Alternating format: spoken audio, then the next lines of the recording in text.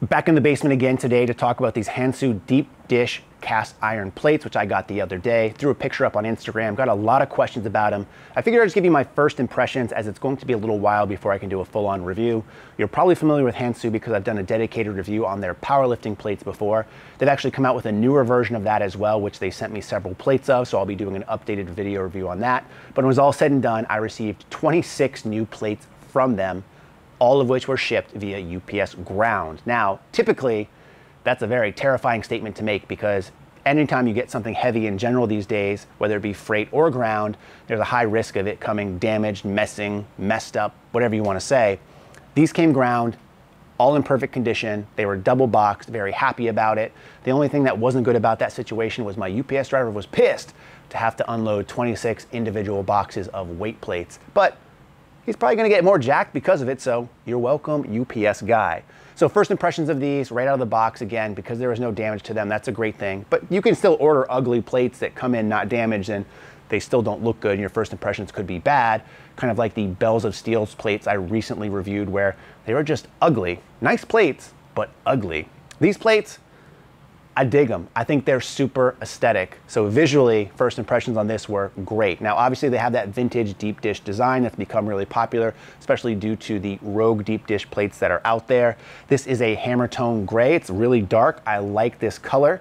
It also has the silver lettering on the tops and the sides and the bottom. I think it really pops and it looks really good. And if you don't have a very well lit gym like I have, these might even almost appear black in some pictures or instances. But that shouldn't be the case for you because I have a video on gym lighting that you probably have watched already. Now, again, the deep dish design, pretty standard. You have the center hub, which protrudes. You have these spokes that protrude out of it, all in line with the hub that kind of run almost flush to the lip, which is a deeper lip, hence the term deep dish plates. Overall, things look very good. This deep dish allows you to get the plates on, off easily. So whether it's on the weight tree, whether it's on a bar right here, and it should be facing in, but it's not for the purpose of this video. These things are super easy to handle and you'll never have an instance of where these are gonna slip out of your hands and potentially take out some of your toes. So overall, pleased with this. The back of these is just the same basic design, kind of this textured hammer tone, dark gray finish. But again, very aesthetic in that regard. Now, speaking of this, these are cast iron plates, so they're not machined, so you're not gonna have some of the finer edges or smoothness. But truth be told, I don't have any issues across any of the plates that they have sent me. And in my case, I have 14 total of these deep dish plates, making up 10 45s, 2 35s.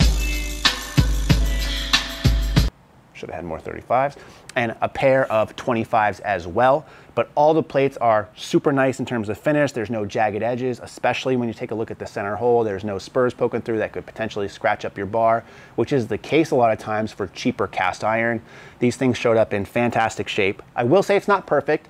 There are some issues where you see some kind of rough patches on some of the metal itself, or maybe even some smooth patches in the finish where it looks like something was smudged as part of the casting process. But again, overall for cast iron plates, these things came out phenomenally well. And again, they look really good as well. Speaking of looking as good, one of the great things about these for my first impressions is not only the 45-pound plates, which look very similar to the Rogue plates, but when you take a look at the 35s or 25s in this instance, they carry the same design on, which is not the case for the Rogue version. The 35s and 25s are not this deep dish spoked design. They look a little bit different, which I know rubs some people the wrong way. So it's nice to see them carry this out through the 35s and 25s. Another similarity, however, that these have with the Rogue plates is that they don't offer change plates currently. Now, I do believe it's in their roadmap to do so, but as of right now, you can only order 45s, 35s, or 25s. They also don't have any 100s like the Rogue variant does. Now, because this is an actual cast iron plate, you are gonna not only lose some of the nicer finishes and edging that maybe a machine plate would, you're also gonna lose some of the tolerances potentially. I say that because even though these are cast iron, which typically have a wide tolerance, which is one of the reasons I usually avoid cast iron plates, these ones, from what I weighed all 10 45s, the average weight across those 10 was 44.99 pounds. Out of that, only 2 were underweight, one of which, the lowest one being 44.35, the highest one being 45.25. So if you take out that kind of low outlier, that 44.35, the average weight jumps up to 45.09, which in my opinion is a little bit better to have these a little bit heavier than they are on the lighter side, but they're still all extremely accurate. Now, you won't find an actual rating listed on the Hansu site, but speaking with them, they said they should be within plus or minus 2%, which is typically what you'd find on a machine plate anyway. Sometimes you get a little bit better, like plus or minus 1 or plus 2 minus 0. But I think plus or minus 2 for a cast iron is extremely accurate. And in my case, all of my plates are almost right on the dot, which is great. But I would be remiss if I didn't say what I get is not always what you end up getting. One of the downfalls of going with any company that imports stuff is you see some inconsistencies across batches. But if they're able to maintain this plus or minus 2% on this cast iron with this aesthetic, I think there'll probably be some pretty popular plates.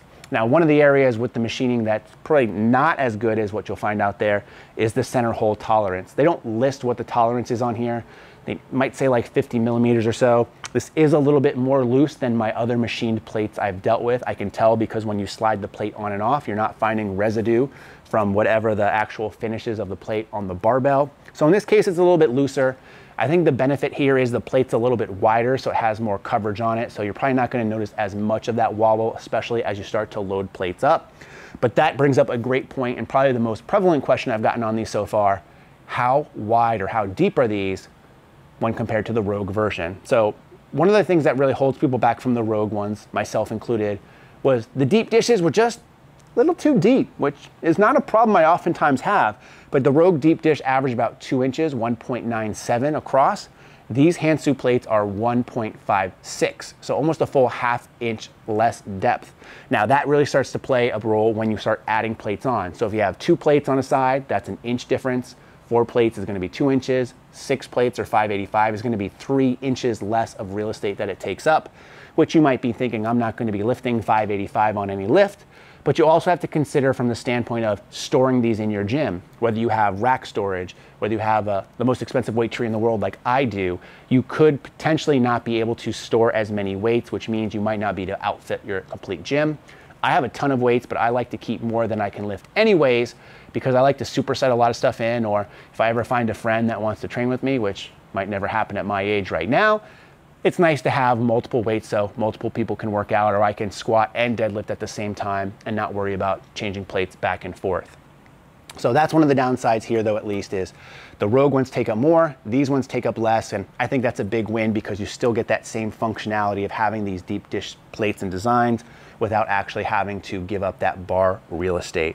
Other than that, another thing I want to talk about is the actual cost and shipping of these. I mentioned already the shipping, they came in great shape. But in the United States and Canada, Hansu actually offers free shipping, which is huge, especially when you're dealing with things that are really heavy. And in the United States, you don't have to pay tax, which means the given price on the website is what you pay. And the given price for these, for a pair on the website, is $206 Canadian. And I say that because I couldn't figure out a way to change it into US dollars. So 206 Canadian, which probably isn't going to matter if you don't live in Canada, which equals out to just about $180 US or $1.88 per pound, which seems kind of high to me at first glance, given it's a cast iron plate.